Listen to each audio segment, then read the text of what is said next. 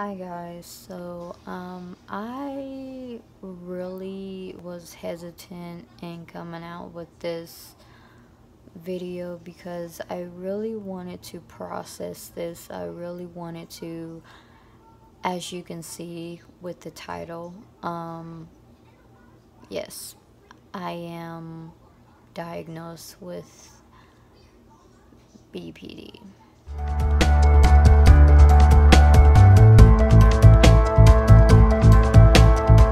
I was hesitant in coming out with this video because I really wanted to process it, and I really wanted to. I got diagnosed last year, and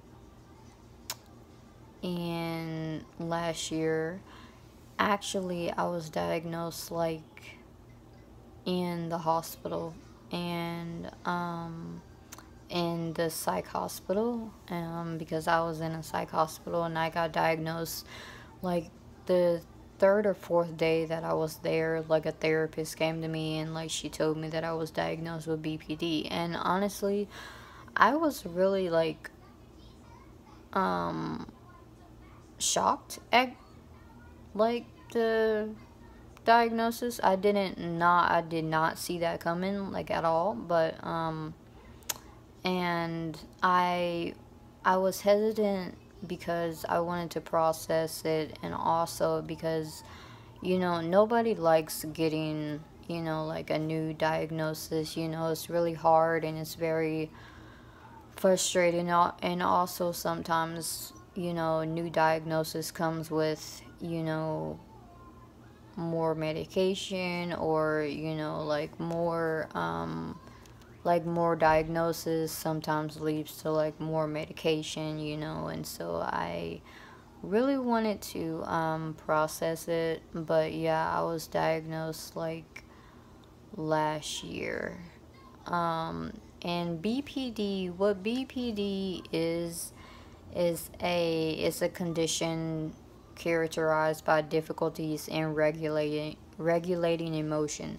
These difficulties lead to severe mood swings, impulsivity, and instability, poor self-image, and stormy personal relationships. So the biggest thing for me, like with having BPD, the biggest thing for me is fear of abandonment. And honestly, like, to go a little bit further into that, when I was 13 years old, life wasn't peachy. Life wasn't like peaches and cream, but like it was okay, like at like that time. It was okay. It wasn't perfect. It was okay. But when I was 13 years old, I had a fear of like abandonment, and like I didn't set like I was seeing a therapist at the time, but I did not say anything about it. I did not say nothing about like my thoughts on that. I didn't tell my grandma like my thoughts on that. I didn't say anything. And like I just didn't say nothing because I thought it was just like anxiety. But I was thinking to myself back then, I was like, why am I having a fear of abandonment, at 13 years old? Like, I mean, like in reality, like at the time, like nobody was leaving me, like nobody was, I wasn't like in danger, like at the time. Like, so I didn't understand what I was feeling. I didn't understand that at all. But I'ma say later, when I got the diagnosis and when I was told everything, goes into this what goes into, like having this, is like, I was like, oh, that makes sense. Like, that makes total sense of what I'm feeling. And so, that was that. Distorted and unstable self-image. It can affect moods and values, opinions, goals, and relationships. Distorted and unstable self-image. I feel like the distorted self-image, I really feel that ties into my eating disorder. I have anorexia, and I really feel that goes towards my eating disorder, and also because I was bullied when I was younger. And honestly, like, when you get bullied by people, you start to believe what they say about you that's true. But in reality, the people that does bully people, they're hurting, and so they want to hurt you because they're hurting, or something's going on in their life, or they're hurting. And so, like, I mean, hurting people hurt people. So but I really think that has to do with, like, my eating disorder. Impulsive behaviors that can have dangerous outcomes. Okay, really. The impulsivity, the impulsive, being impulsive,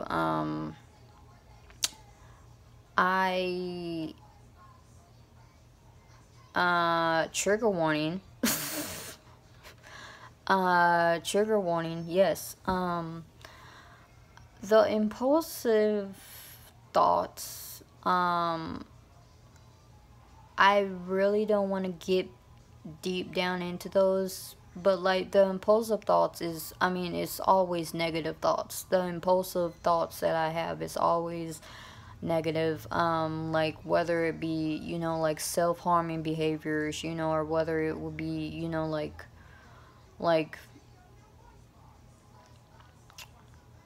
like doing something weird and crazy that, will probably get you hurt, or, or,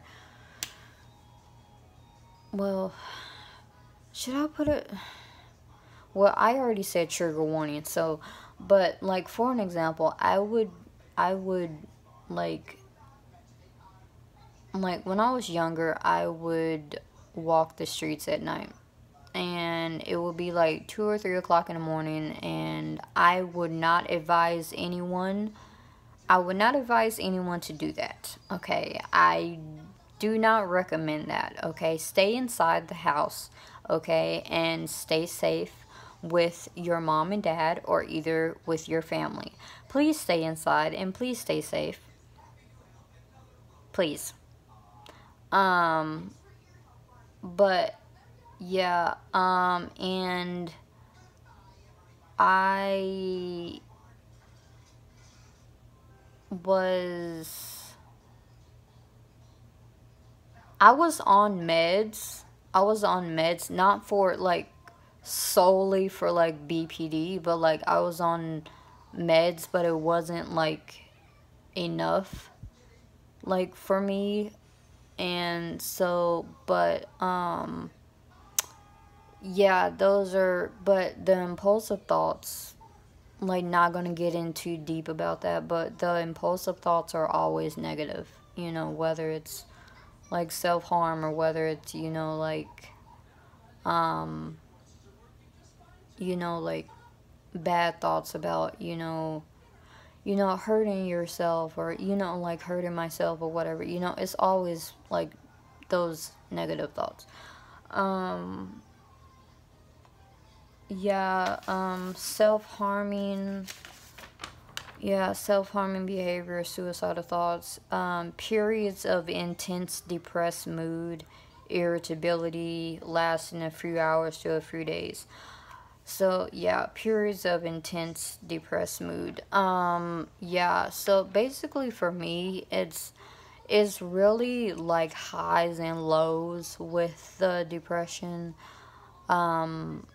Like, my high, I can get really happy, and, like, really, really, it's really, having BPD is,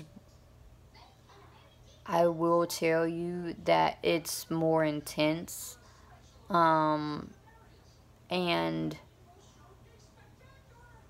I really feel like it is more intense with BPD. And you might say, oh, well, Asia, you know, you have major depression. Well, you know, like, isn't that intense because it's major depression? Well, I mean, I feel like the BPD, the PTSD, and the major depression combined, I feel like it makes it more intense. Because I do have PTSD and also major depression as well, and it makes it more intense. So, yeah. I can, yeah, like I said, I can have like really like I can have highs, but I can also have lows, and like when I get to those lows, like it's really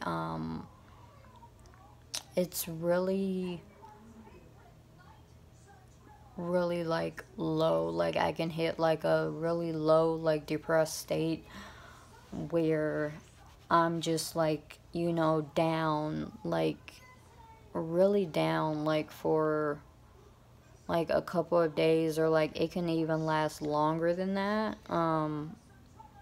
I mean, but yeah, it's really of like highs and lows. Chronic feeling of boredom and emptiness, yeah. The emptiness, I would think the emptiness goes hand in hand with the depression. It's, you know, it's really more of like, you know, like the emptiness, more of like the negative thoughts of, you know, like with any mental illness, you know, including BPD, you know, I mean, it can make you feel like you're alone, you know, and which is not true, you know, but it can make you feel like you're alone, and it can make you feel like you're like there's no hope, you know, but there is hope, you know. And it really sucks, and it's really it really makes you feel really isolated. And I feel like that's with any mental illness though, you know, like, you know, those thoughts or those voices, you know, will make you feel alone, you know, and will make you feel isolated, you know, and will make you feel depressed, you know, and everything. But I would tell you today, do not listen to those thoughts, and do not, you know, listen to the, you know, depression voice, or, you know, just don't, just don't, because that voice is lying. You are not alone, and you are loved. Dissociative feelings. Disconnecting from your thoughts or sense of identity. So dissociation, I really wanted to make like a separate video about this, but honestly, I'm gonna just put it in this video. Dissociation, honestly, I've been like recently, like, I mean, like a couple of months ago, I just started like experiencing like some type of that. Honestly, all I can like tell you like how I feel like when I go into those like episodes is like like I just feel that I'm like not myself. Like I'm like not in my body, that it feels numb, and like everything around me like it's not real. Like that's how it feels, and like it's so weird. It's so freaking weird. Like, I mean, it like when I it's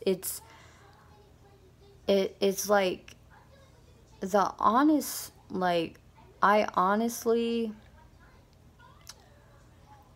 it feels like a zap in your brain. That's how it feels. Like, I don't know, maybe different people like feel different ways when they experience something like that, but that's the best way that I can describe it. I mean, that's the best way that I can like feel, like that I can like describe that, because I just started like feeling that way like a couple of months ago, and like my therapist told me that that's kind of a way to like block out trauma.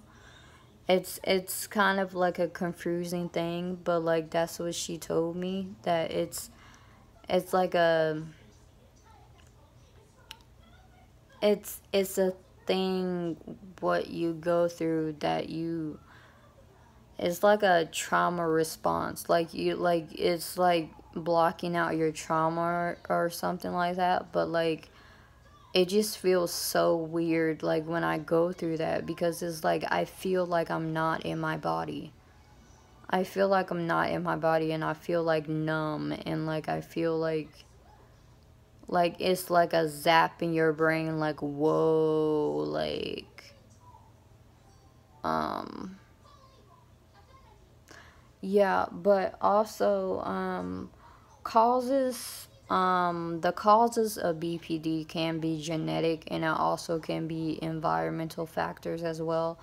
I believe that I got BPD from environmental factors, especially environmental factors, which basically is, like basically trauma, and, physical abuse, and I definitely got it from